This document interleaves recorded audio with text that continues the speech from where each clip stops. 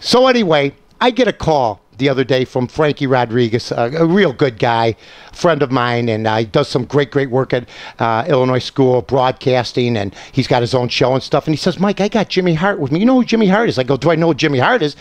Once Jimmy Hart sees me, once I show him the pictures, he was one of our biggest crowds back in the day. When you talk wrestling, and I'm not talking back in the day like it was years and years ago. We're talking about 99, 2000. He's still rolling. He's still going strong.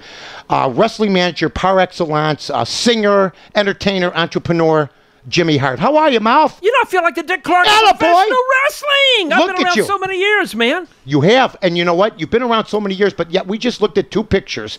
One of me, one of you, and we look the same, and we told the younger kids that they look a little bit older. At what age do we keep what we look like in place? Well, you know what? This happens because we don't drink, we don't do drugs, we don't smoke. You do drink a little coffee. No, I don't, but feeling we still look good, man. It's just all, you know what? It's about, sometimes I look in the mirror every day and I say, did I really get paid for doing this my whole life? Because we enjoy doing it and you enjoy doing what you do. Yeah, I got to ask you, and we're with Jimmy Hart here, you know, he does it all. I mean, entrepreneur, that's what I called you. I called you back in 99 when I first met you, an entrepreneur, because you can do more than just be penciled hold into wrestling. You've done a million different things. You're a businessman and everything else.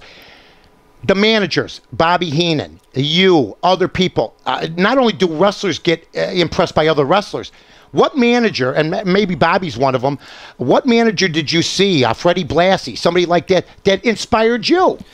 Well, all of them. Or were you on your own guy? Oh, no. All of them were so great. Of course, we came from Memphis, Tennessee, where we didn't have a big cable market. Did you know Presley?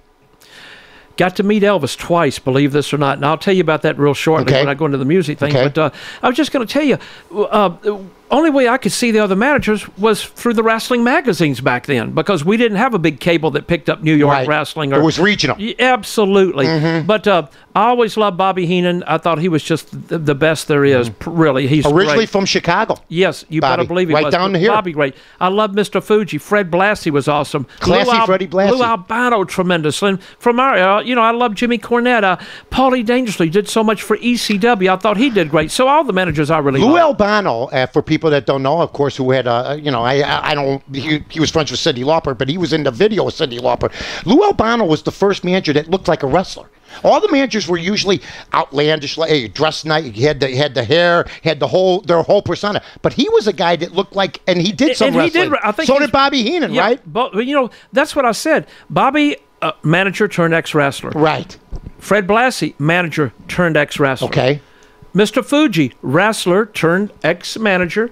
And also, there's a couple of more that I'm probably forgetting about that did wrestling. What else do you have going right now? Well, I'm going to let you see this, too. Let me see what you got going here. Anarchy Pro Wrestling, Friday night. Berwyn Eagles Club, 6309 West 26. Doors open at 7 p.m. Yes. Bell time is 8 p.m. 8 p.m. But look at the special things. Tickets, $10. But $5 for kids if you dress...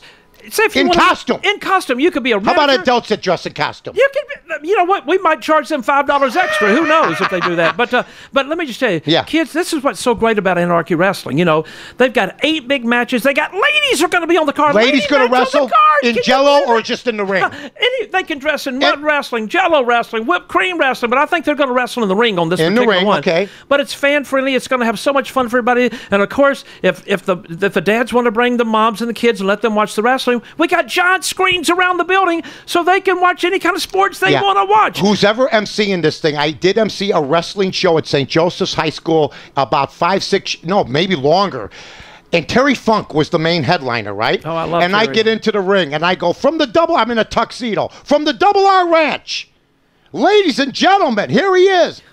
You're still wrestling? Terry Funk. And he looked at me. And believe me, he could still go. Wrestlers never forget. They get out of bed ready to go. And then Terry, I think, put on the show of shows because I said that to him. And then he got on the mic with me. He goes, I didn't like the disrespect, but I knew it was shtick. But he was serious. He probably went, let me tell you something right now. Absolutely. I was wrestling back before you were born. Right. My daddy and my brother.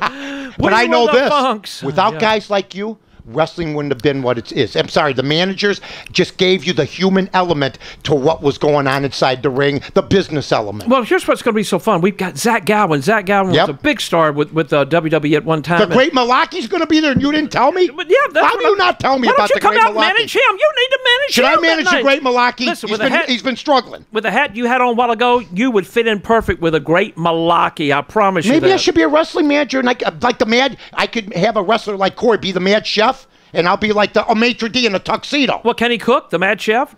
No, but he's mad because he can't cook. Great. I love it. That's the best thing for him. That's the best thing for him. I love that. I'll tell you what, Jimmy, and you're a fun guy. You come to play every time you're on the mic, or if you're doing, you've never given less than 100%. Well, we love you. And before I leave, remember one thing. What's that, my friend? Never trust a midget. Jimmy Hart, ladies and gentlemen. Yeah.